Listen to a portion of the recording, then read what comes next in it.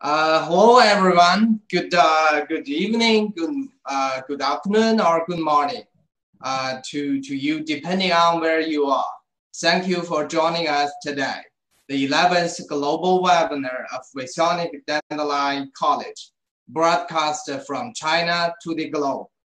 Masonic Dandelion College is a free online platform for the purpose of starting and learning the cutting-edge know-how and insights of the point-of-care ultrasound applications with global professionals and medical practitioners.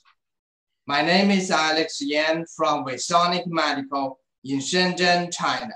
So today we are very honored to have Dr. Colin Rigney as the webinar speaker and Dr. Tyler Slim as the webinar moderator to give us a speech on hand and wrist ultrasound diagnosis and case studies. So right now, please let me give a brief introduction to our webinar moderator, Dr. Tyler Slim.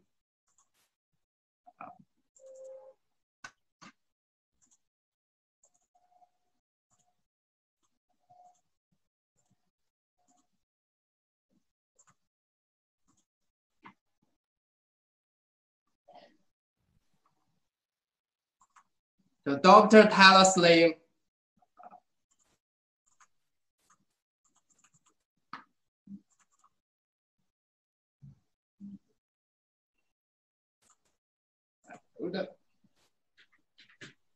Dr. Tyler Slim is a current third-year doctor of physical therapy.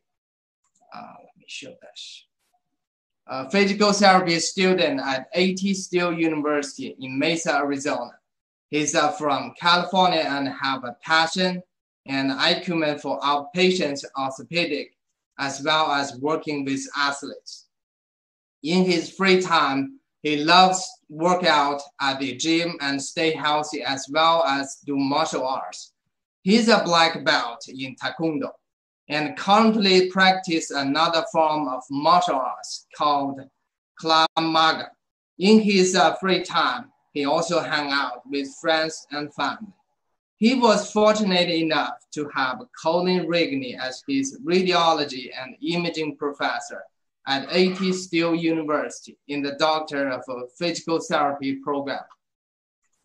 So let's welcome Tyler Slim to give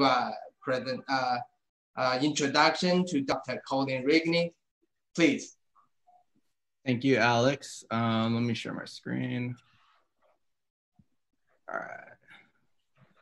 So as Alex said, I'm a third-year physical therapy student. My name is Tyler Slim, and I'm going to introduce our speaker, Colin Rigney. He's a seasoned MSK ultrasound diagnostician and orthopedic physical therapist, operating as a physician extender in the greater Phoenix metro area in Arizona.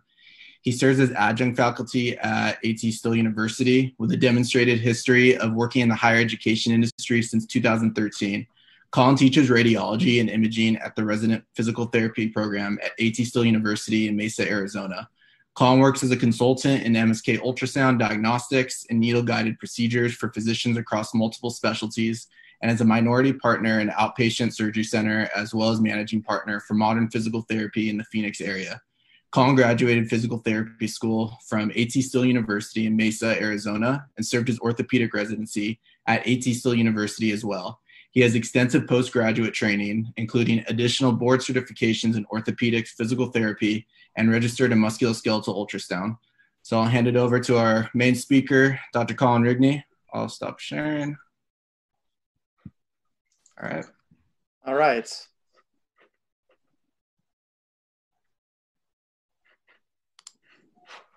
Well, thank you, guys.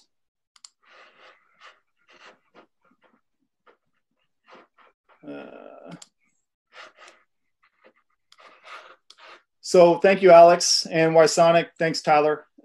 This is a talk on the hand, wrist, and ultrasound, and specifically on the diagnostics. So we're going to run through. I'm going to do my best to run through how we regionalize the scanning process for all the anatomy structures in the hand and the wrist. So we're we're going to organize the exam into volar and dorsal, and we're going to go for the structures of these 11 points. So we're going to go with the carpal tunnel, Guillen's canal, flexor tendons, the 6 dorsal tendon extensor compartments, the distal radial ulnar joints, the dorsal joint recesses, and the scapholunate ligament, the lunotriquetral ligament, and the triangular fibrocartilage complex, as well as the flexor tendons and the metacarpal phalangeal joint, and the interphalangeal joint, and the joint capsule, and the annular pulleys, and the ulnar collateral ligament of the thumb. That was a lot. Edward, do you look at that? Hey, sweetie, you need to go out, please. So we're going to start with the volar exam in the hand and the wrist. We have the median nerve, the carpal tunnel itself, Guillen's canal, the flexor tendons, and the flexor pollicis longus. So starting with the median nerve. So we like to start in this, on the forearm. Professor Rigney. Sorry for the interruption. So just could you share your screen, share your slide? Oh, I'm sorry. We can see all of that. No worries. I'm sorry, Alex.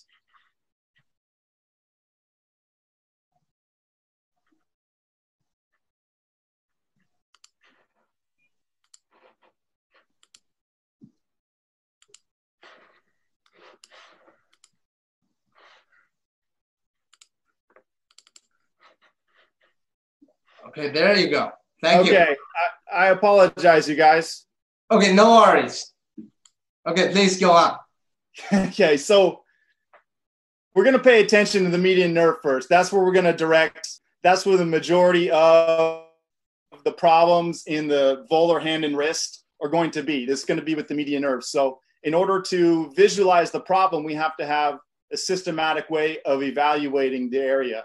And so starting in this portion of the forearm, kind of at the mid portion of the forearm, looking at the ultrasound probe on the hand, okay, we're going to move it down distally. And so I'm going to direct your attention to the right side where you have the nerve in the middle of the screen, this hyperechoic structure. It looks like a honeycomb in cross-section or short axis.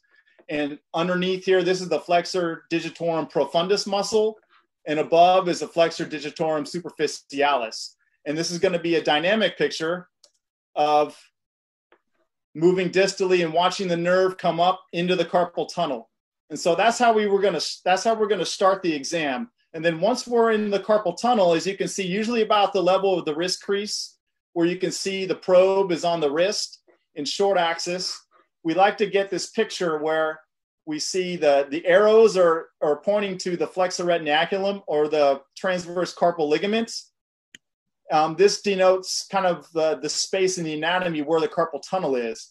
And the structure on the top, usually it's in the center and towards the top, and maybe directed a little bit radially is the median nerve. And then labeled here, we have the flexor pollicis longus and the flexor digitorum superficialis and profundus deep to it. And then outside, we have our bony landmarks of the pisiform. And then you have Guillen's canal over here.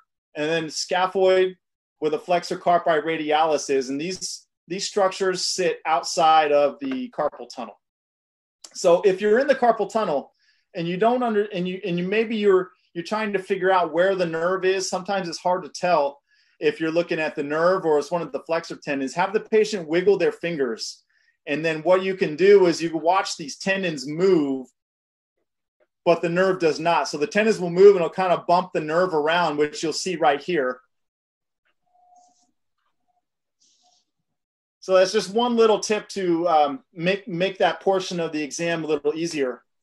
Guillen's canal, we'll mark this out. It's usually not a place where you're going to find a lot of pathology, but I include it on the exam because it's a checklist of anatomic regions where you need to know, especially if you're doing needle-guided procedures. You want to know if you're close to this artery, nerve, and vein where the ulnar nerve sits in the next to the pisiform here in Guillen's canal. And so we're outside of the carpal tunnel here. So the carpal tunnel essentially forms the base. We have the triquetrum down here forming the base, and the pisiform is the ulnar border to Guillen's canal. And if you want a scan tip of how to best find it, you can always palpate the pisiform on your wrist. It's that prominent little bone, and just set the probe right next to it. And usually you're going to see the artery and the vein and the nerve right at that level. Okay, and we'll go into the flexor tendon, the median nerve, and long axis. Okay, so this is a long axis picture of the flexor digitorum profundus and superficialis. And then always superficial to it, you'll see the median nerve.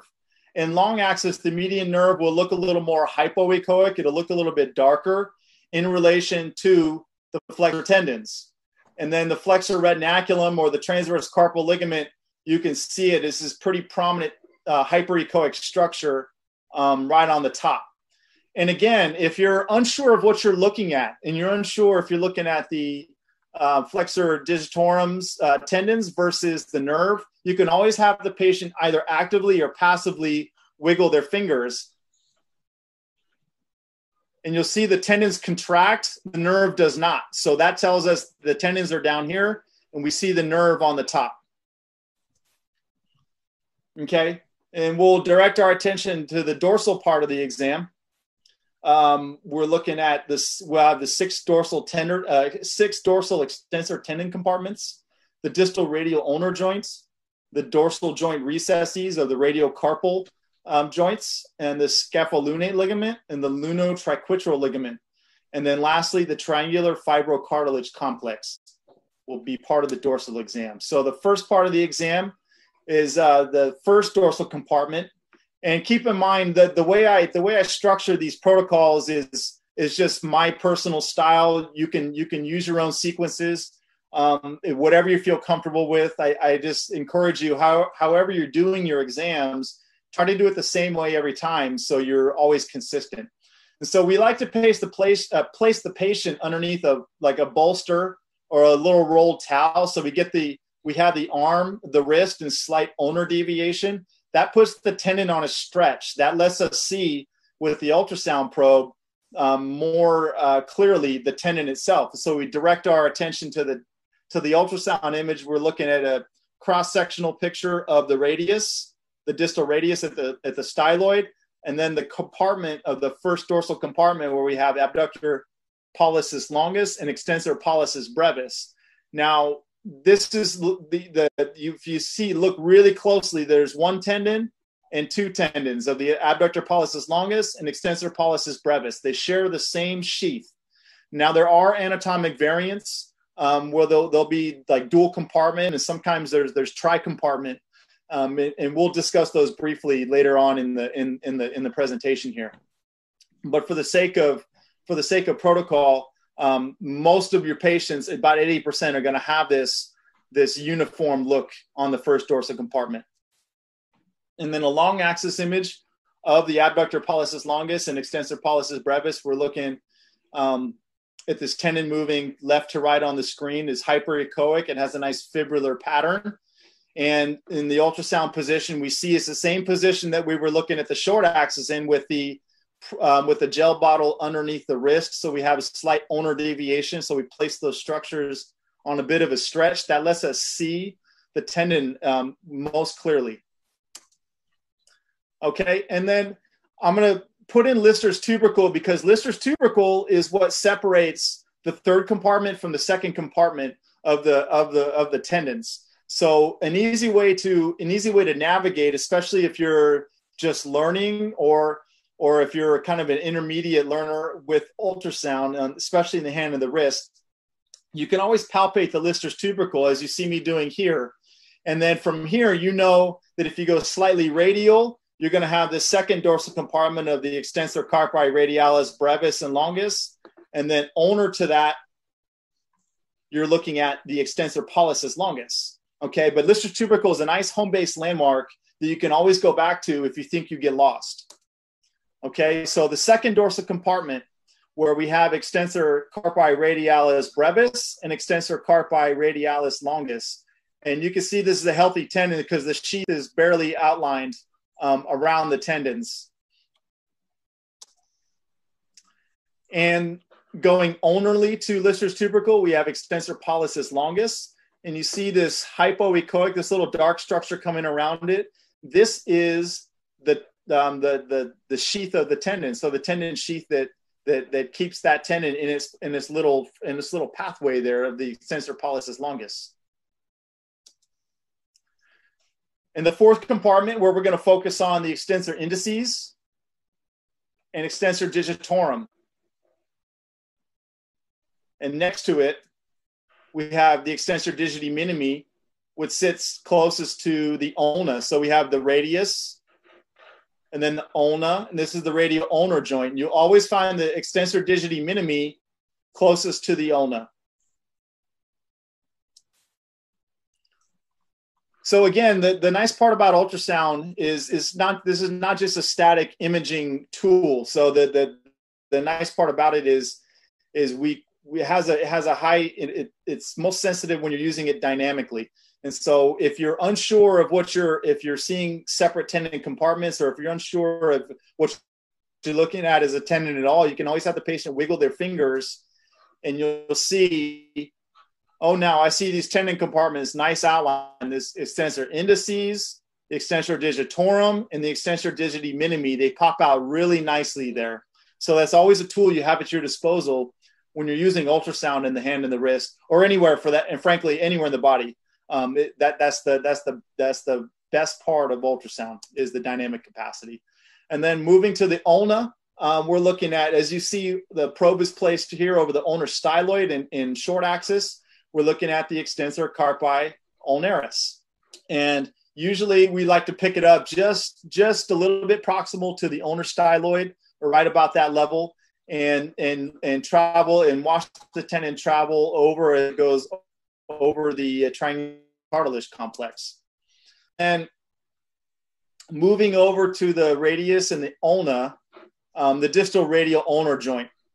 So for those of you out there, if you're a physician who does injections or a lot of ultrasound guided intervention, this is a good access point to do injections, whether it's a form of orthobiologic or a steroid, into the TFCC, the triangular fibrocartilage complex, or the proximal row of the carpals in the case of osteoarthritis. This is a great access point to place that medication. And the dorsal joint recesses of the radius and the proximal row of the carpals and the distal row of the carpals. So I like this view. I like to start with this view, the radius. So we're looking at the probe. We have the patient's hand placed over a gel bottle to give it a slight flexion. That brings the ultrasound picture right into your view. You see the probe is in long axis, and we're looking at the distal radius, the lunate, and the capitate. I like to call these like the three snow-capped mountains. And what you should see here, this is a normal appearance. What we're looking at in the case of normal is nice, smooth, convex landmarks of the bone. I'm just tracing it out. So this constitutes normal. We have these hyperechoic, these triangular synovial infoldings right here. This is a normal dorsal wrist intersection. And it's important to evaluate this area because this is the area where, in the cases of your rheumatoid arthritis and gout and osteoarthritis, where you're going to see the joint breakdowns, your bony irregularities, your bony erosions, your synovial hypertrophies, and fluid collections. The fluid collections and synovial hypertrophies like to occur in the areas of joint recesses. And so it's always good to just do a cursory scan here, just to scan the health of the region. Okay, and the scapholunate ligament, a good scan tip you see on the anatomy drawing here, and then on the ultrasound side, a good scan tip here to find it reliably, the scapholunate ligament, is to palpate the Lister's tubercle. And so when you palpate Lister's tubercle, you're going to move the probe just slightly inferior. So if you're sitting at your computer now, you can palpate Lister's tubercle and you move distally. If you fall into that, the first gap you fall into off of Lister's tubercle will be where you're going to find the scapholunate ligament, and you can place the probe in over longitudinally over that ligament space. And we're going to show you what that looks like here. So what we have here, this is the scaphoid, and this is the lunate, and this is going to be a video, and this triangular structure, this hyperechoic triangular structure is the ligament. And so this is a stress test of the ligament to assess the integrity of it. And so we're having the patient just slowly make a fist and watch the ligament stress itself. And you see it nice and clearly here when they stress it. It's healthy. It comes in very nicely. And so that's a healthy ligament. That's a good dynamic way to use ultrasound to your advantage to stress and investigate the scapholunate ligament. And if you're going to investigate the scapholunate ligament, especially in the case of if there's been a history of a falling on an outstretched hand, or if there is suspicion for instabilities of the carpals in the joints themselves, you might as well look at the lunotriquetral ligament, which is it's the ligament that connects the lunate and the triquetrum. And it also is a dynamic stabilizer of the hand and the wrist, especially in wrist extension. So if you're going to look at the scapholunate ligament for injuries, I think it's really nice to go look at the lunotriquetral ligament as well. And you're looking here, obviously the lunate, and we have the triquetrum, and then this band of tissue connects the two bones. And that is the lunotriquetral ligament. And we stress that one the same way as the scapholunate ligament. Okay, and then we're going to move, point 9, we're going to move to the ulnar side of the wrist, the triangular fibrocartilage complex in the extensor carpi ulnaris. So you're going to use the same picture to find the TFCC, the triangular fibrocartilage complex, as you would the extensor carpi ulnaris. So we have the pictures here where we're looking at the distal ulna where it falls off. This triangular structure is the triangular fibrocartilage complex. Below we have the radius. We like to move the patient's hand into radial deviation to place these structures on a bit of a stretch. That brings the radius into our view. And so this triangular infolding is the triangular fibrocartilage complex. And over here is the meniscus homologue, which basically is just, it's a synovial tissue that kind of borders the cartilage complex itself. And over the top, we have the extensor carpi ulnaris.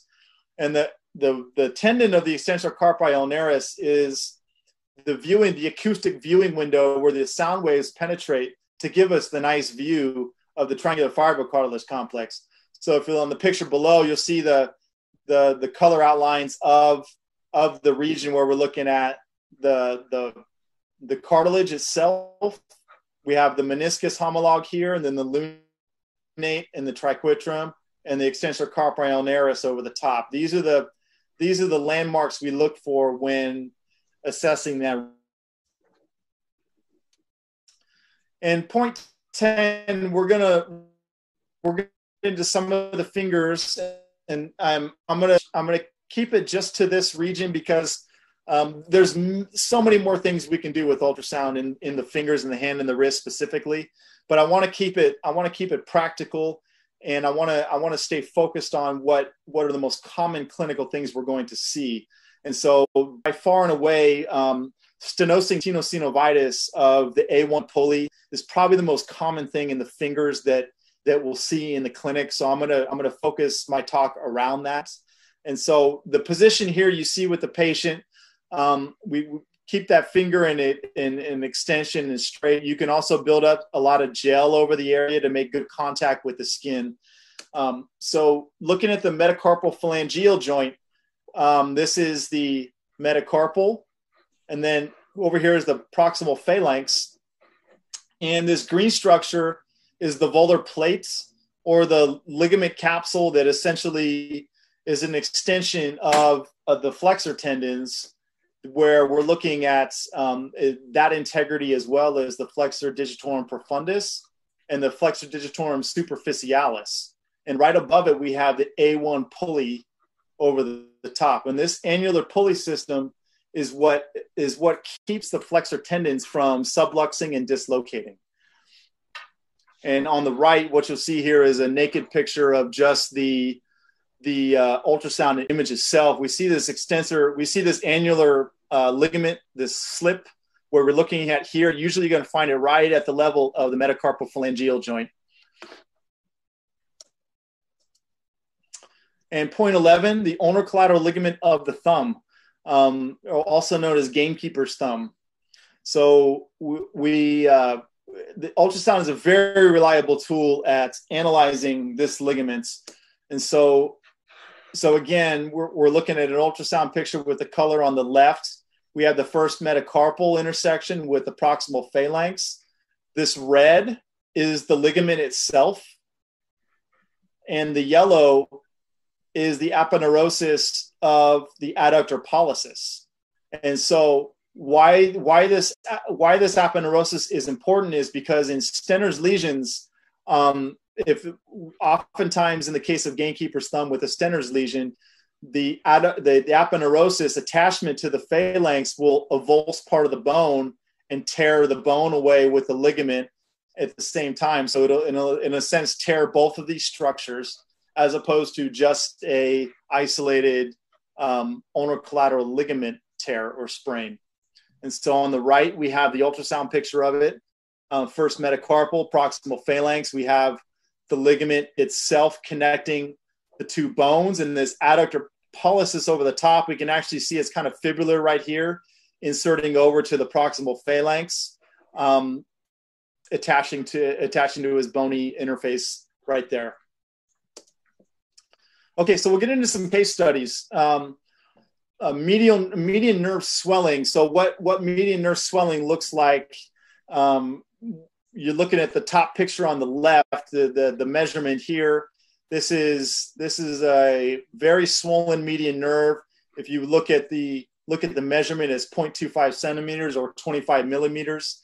There's a couple studies I like to reference there where we're looking at the carpal tunnel inlet at the level of the pisiform. So this is the pisiform bone here. So right at that level, we like to take a cross-sectional measurement and give us some sensitivity and specificity here and ruling in and ruling out carpal tunnel. So you can rule out carpal tunnel with the fewer than 8 millimeters squared cross-sectional area, and it helps you to rule it in with greater than 12 millimeters squared. And now, obviously, there's a lot of room for wiggle. You're going to take into account the patient's history, exam, rule out cervical nerve root involvement. A lot of things go into the diagnostic process of carpal tunnel, but from a strictly ultrasound perspective, I recommend using this as the tool to objectify the measurements. So swelling of the nerve. So we see this characteristics of it. We see the enlargement of the median nerve, how it's dark. Okay, it's hypoechoic. And we see it bulging the transverse ligament at the same time. You see the ligament is kind of bulging over the top of it. And as well as you'll see some flattening of the nerve of the distal tunnel and decreased mobility.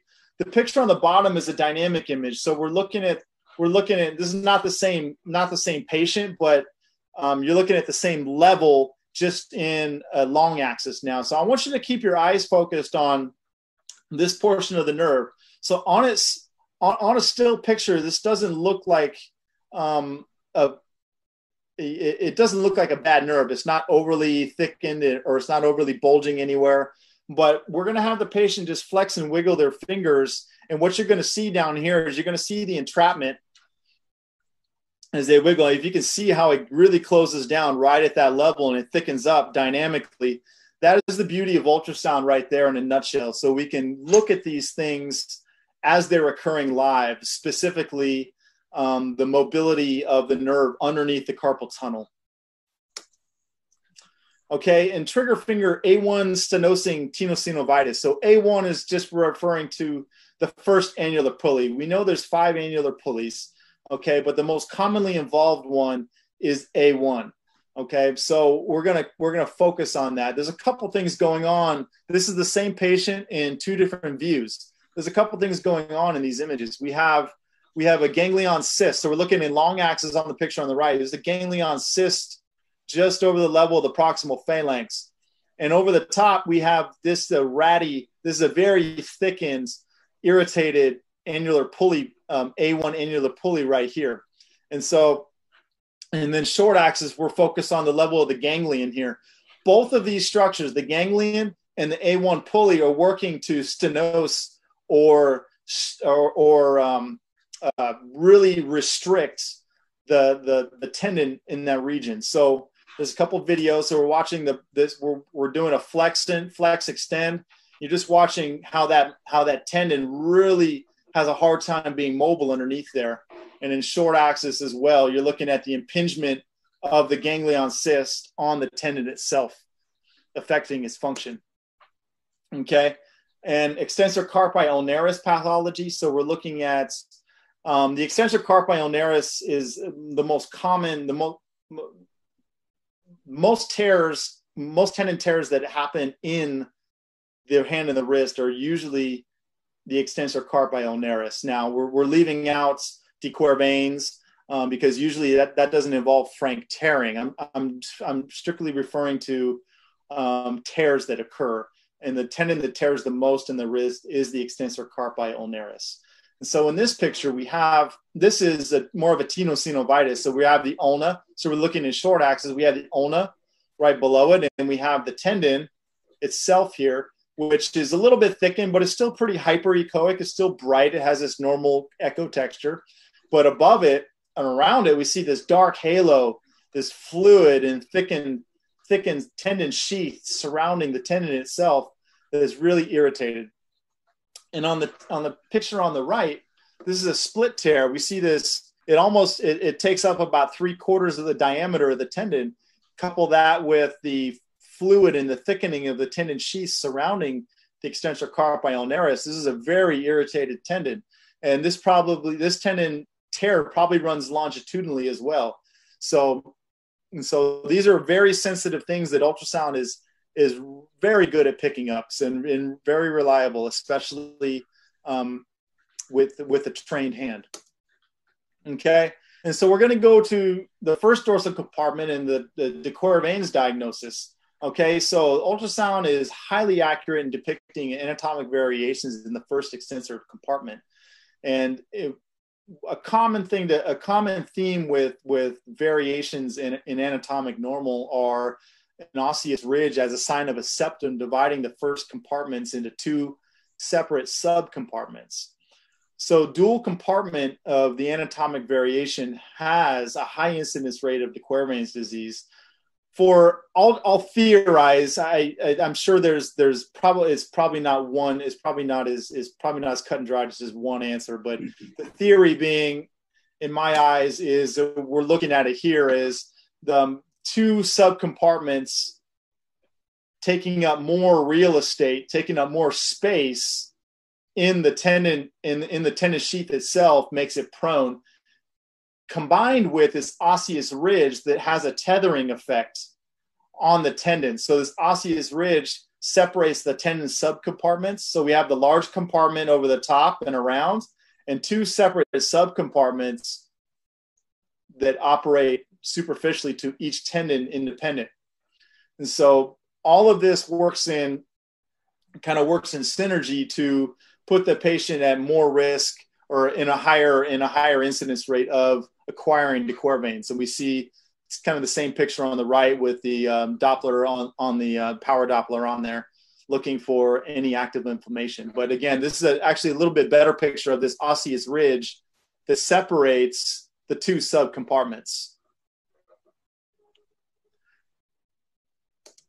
And so this is more of a classic finding of de Quervain's here. So this is not an anatomic variation. This is one tendon sheath in one compartment where we have extensor abductor pollicis longus and extensor pollicis brevis, kind of looking like it's in the same sheath here. So we're having a hard time differentiating the two.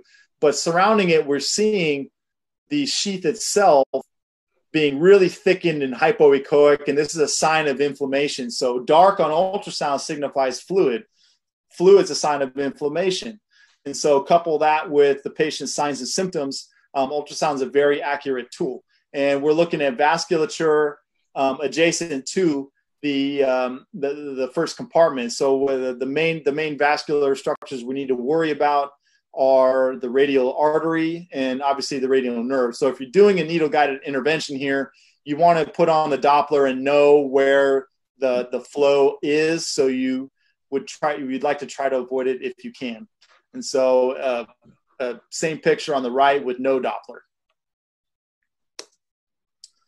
And so this is an image of, this is going to be a video of an ulnar collateral ligament tear where we're looking at, and I'll play it for you, but I'm going to describe it first. So we have the adductor pollicis over the top where there's no tear in the adductor aponeurosis of the adductor pollicis, but this right where the arrows are pointing, keep your eyes focused on this portion of the ligament. And as we do a valgus stress and gap that joint itself, you're going to see the movement occur.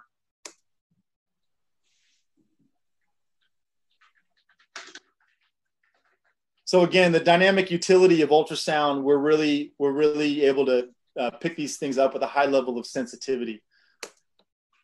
Okay, and looking at inflammatory arthropathy. So if you're in rheumatology or if you're in a specialty where you see rheumatoid arthritis patients or gouts or any seronegative arthropathy, ultrasound is the tool of choice to evaluate these things, especially in the hand and the wrist.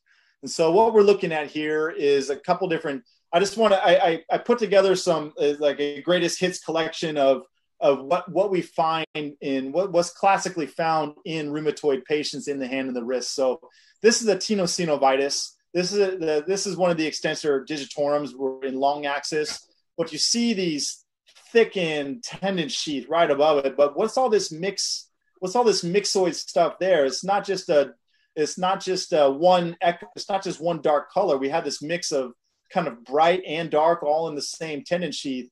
Well, this is what we call synovial hypertrophy.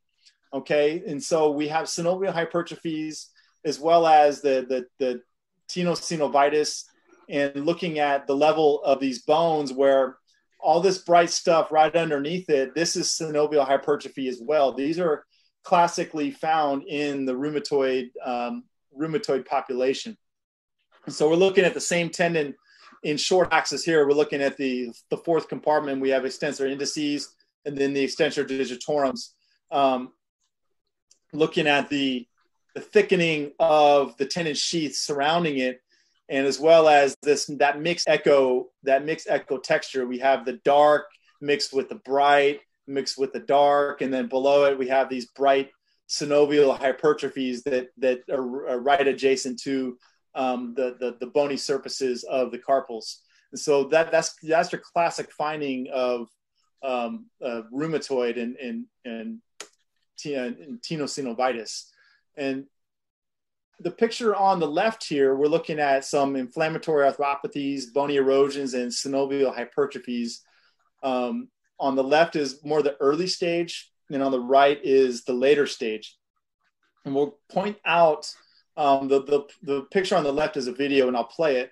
But what I want to point out, and the point I want to make with it is make a comparison. So the blood work turned out to be, this is a patient who came in.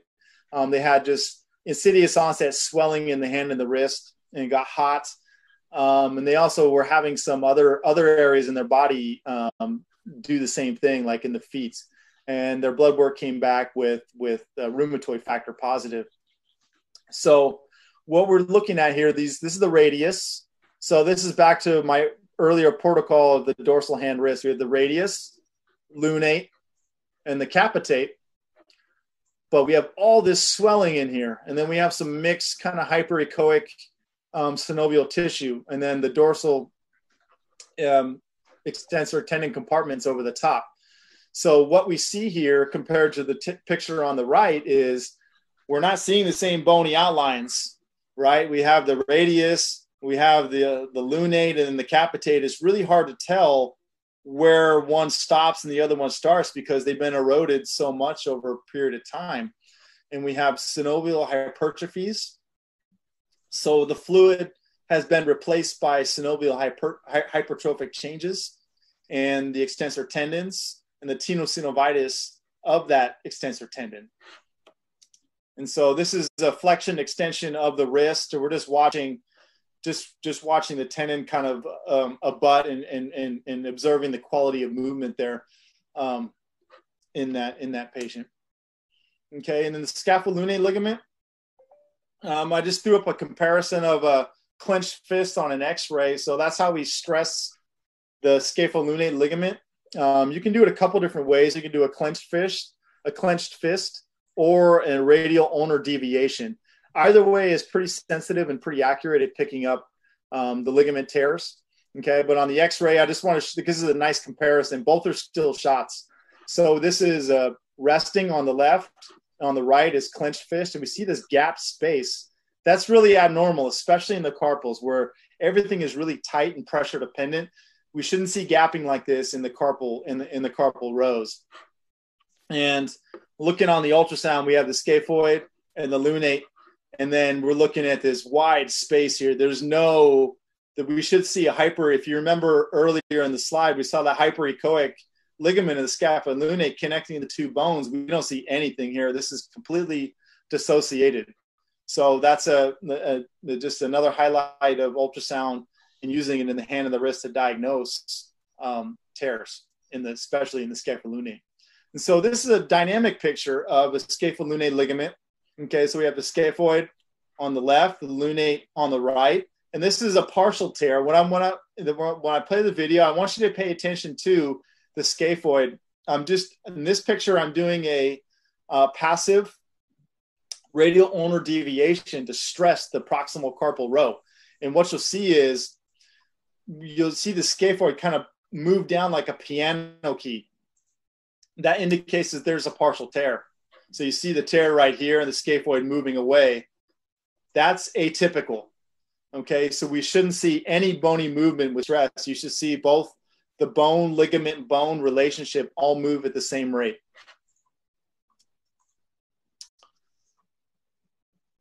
And in the first carpal metacarpal osteoarthritis, after the knee and the hip, this is a very common place to get osteoarthritis. And whether you're using it for diagnostics or needle-guided intervention, ultrasound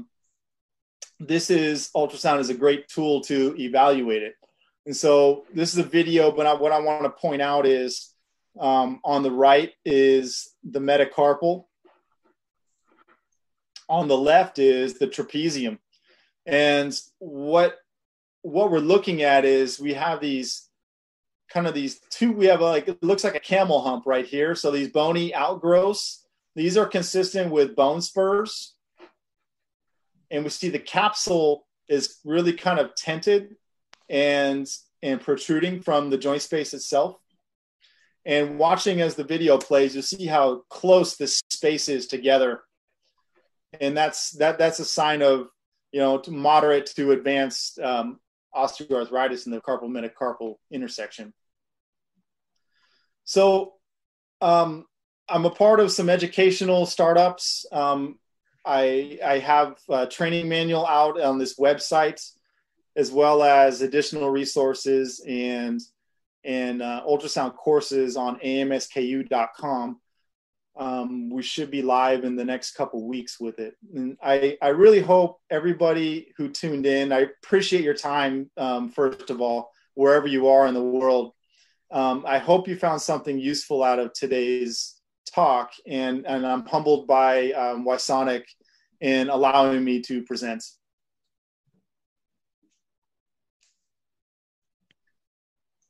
All right.